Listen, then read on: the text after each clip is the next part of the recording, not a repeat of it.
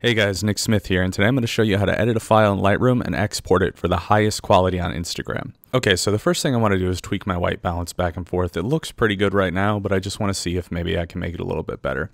So if you've watched any of my tutorials in the past, you'll know I like to drag my temperature slider all the way from left to right and just make it as yellow and blue as possible, and then go back to the middle and try to find a balance I want. And I think I want this to have a little more of a warm tone, so I'm going to actually go a little more yellow than I normally would, just because I'm trying to put those colors in. So now let's do the same for our tint.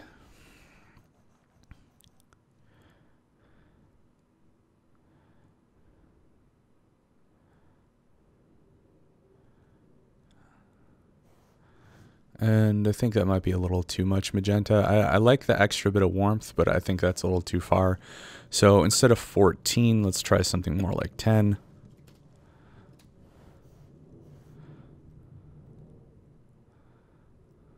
Okay, I think that looks good. I think that's a nice amount of warmth. Okay, so now I'm going to check my exposure and see if maybe I want to drop it down or brighten it up a little. And I think it looks a little bit better with a little extra exposure. Okay, and then I'm going to go ahead and play with my highlights, shadows, whites, blacks. Drop these highlights because it seems to be getting a little too bright on the face, and I don't want it to be overpoweringly bright.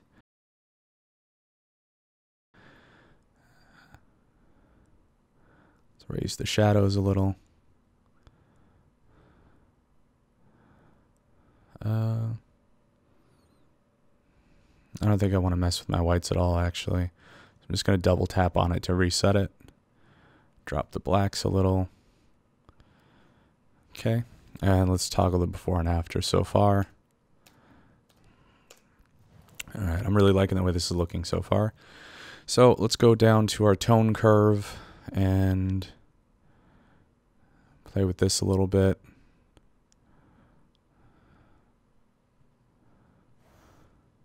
Actually, I don't think I like that highlight increase.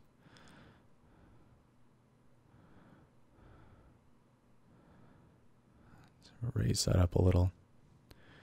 I don't want the shadow too much on her face, so that's why I'm raising that up. I do like dropping the actual shadows just a tiny bit to kind of get that. So let's go back here and look at the difference that this has made so far.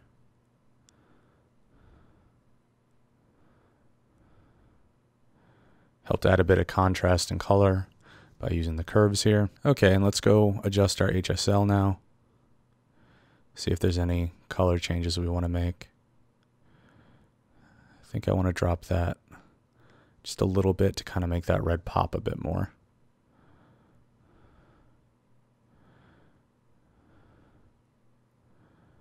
I think I want to raise my orange up just a little. Trying to introduce a little more golden tones to this.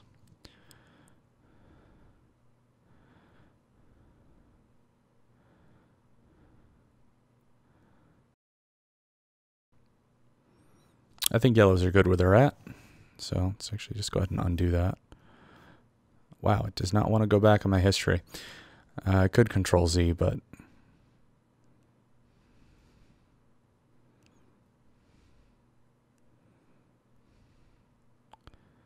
and I accidentally grabbed yellow again. I did like what it was doing with the greens in the back, but I'm going to see if I can actually catch those with this. I want the greens to pop a bit more.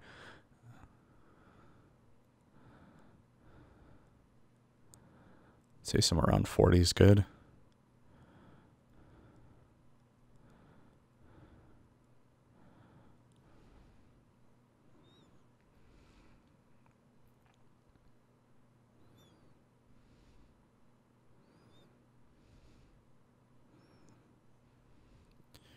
And it doesn't seem that there's much purple or magenta in the image. Okay, so let's see what we did with our HSL adjustments real quick. Actually, that's... So really, it didn't make too much of a difference. It's very subtle, but you'll see like up in the collar here.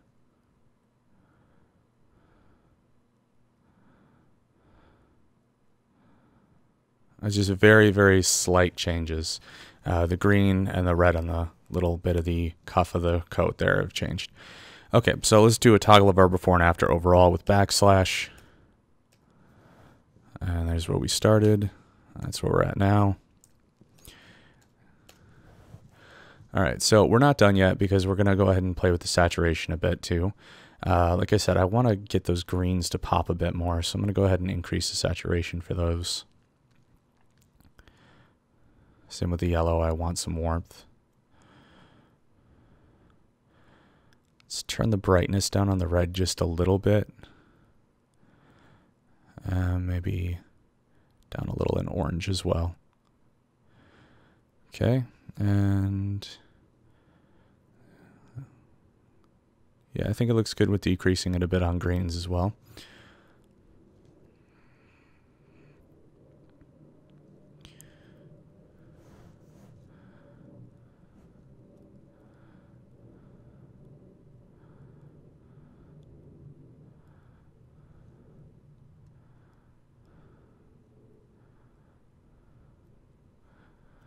Okay, so now that we got our HSL sorted out, what we can do is we can add a little bit of split toning to actually put some more color into the image.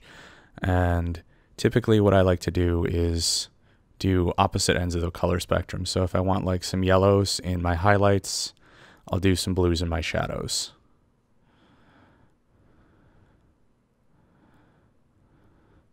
I'm going to actually go ahead and crank these all the way up, just for demonstration purposes here, because I'm going to adjust my balance now and figure out where I actually want these to apply and where I want my blend.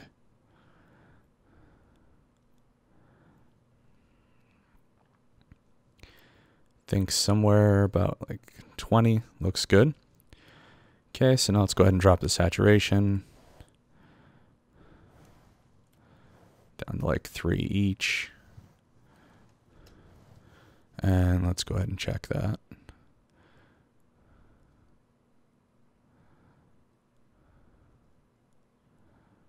And it's not adding as much as I would like it to, so I'm going to increase my saturation to something like 5. Check it again.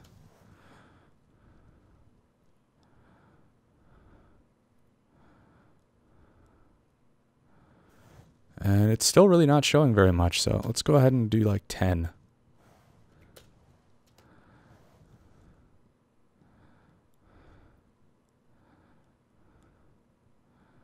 There, now we're starting to actually get some extra yellow and blue in the image that we're actually visibly able to see. Normally I don't have to go that high, but for this image it actually needed a bit more to actually show. So let's go ahead and go down here and see if we want to enable lens corrections or not.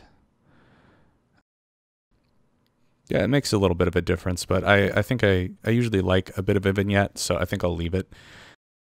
If anything, what I'll do is I'll actually turn on profile corrections, and then I'll just turn vignetting all the way down. So that way it fixes any distortion, but it doesn't actually affect my natural vignette of the lens.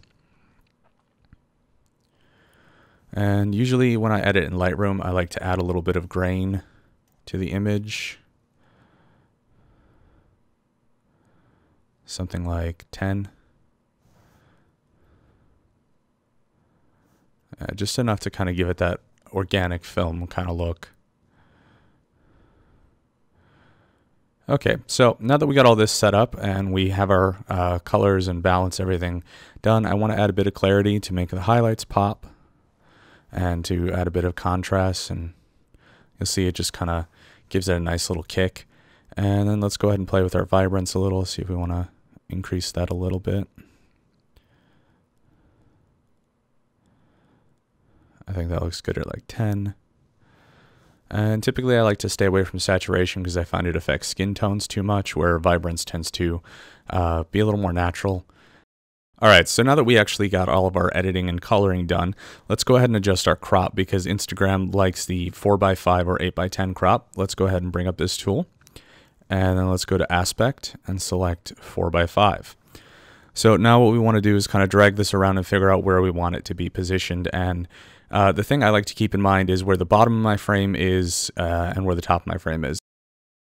And that sounds pretty simple, right? But what it actually is the fact that on Instagram, not only do you have to worry about your 8x10 crop, but you also have to worry about what it's going to look like as a square crop when you are actually looking at your feed. So what we're going to do is we're going to make sure there's enough headroom for when the square crop kicks in that it's going to show a decent part of the image. So in my estimation, it should be right around the bottom half of her foot there, and then right along the top of her head. Maybe it'll cut in a little bit on the hair, maybe it'll cut in a little bit on the toes, but for the most part, it'll look similar to how I want it to look. So I'm going to go ahead and hit done now, and that's going to finalize that crop. So now comes the part where we save it out for the best quality on Instagram, because I find if you don't resize your image and if you don't apply a little bit of sharpening to it, it's not going to look good on Instagram. So what we're going to do now is we're going to go down to our bar here, and we're going to right click on the photo we just edited. We're going to export and then export again. And if you have this set up, you can do export as previous or whatever like that, but typically I wouldn't bother too much. So now that we're in this menu, what we're going to do is we're going to go ahead and scroll down. And the reason why we want to scroll down is we're going to get down to where it says file settings. And what we want to do is we want to make sure that's on JPEG. And then we want to set our quality all the way up to 100. And we want to make our color space set to sRGB. If you have it set to Adobe RGB or ProPhoto RGB, the colors won't look right when you actually go to upload to Instagram. So the next thing we want to do is we want to go to image sizing. And then we want to hit resize to fit, make sure that's checked. And I like to just go and select short edge. And I prefer 2160 for pixels. And if you want to actually size it exactly to what Instagram's dimensions are, you're going to want to go to 1080. The thing about doing that, though, is I find for other platforms, 2160 tends to work the best if you upload to Facebook or 500px or Flickr or any of that, which actually makes the short edge a full 4K screen resolution, which future-proofs your images. So now that we have that, we're going to have our resolution to 40. You can set it to 300 if you plan on printing it, but I mean, you'd probably not want to resize if you're going to print. So I wouldn't really care too much about that. I think it's 240 by default. And now we're going to go down to where it says output sharpening, and you want to have that checked. So make sure that's checked. And then we're going to select screen. And typically I do standard or high. If you want your details to really pop out on Instagram, you're probably going to want to go high, but I'm probably just going to do standard. And then we check our metadata if we want to do anything like that. Watermark, if you want to put a watermark on it, you can. Typically, I don't recommend watermarks. I find they actually kind of make the images look worse or perform worse on Instagram. And then we're going to go ahead and click export. And that's pretty much all there is to it. It exports it. It's nice and resized and good for Instagram. It's sharpened up. If I go ahead and open it up real fast, I'll quick switch screens here. Okay, so I went ahead and opened this up on an image viewer, and as you can see, all the details are really sharp and nice and crisp. And the reason why is because not only did we resize the image down and resample, we also sharpened additionally for screen. So it's going to definitely improve your overall image quality when you're uploading to Instagram. I hope this is able to help you guys today. If it was, please be sure to leave a like, comment, and subscribe if you're not already. Feel free to share this on Facebook, Reddit, Twitter, any social media you see fit. As long as my work is being shared and people are learning, I'm happy. Thanks for watching, guys. I'll see you next time.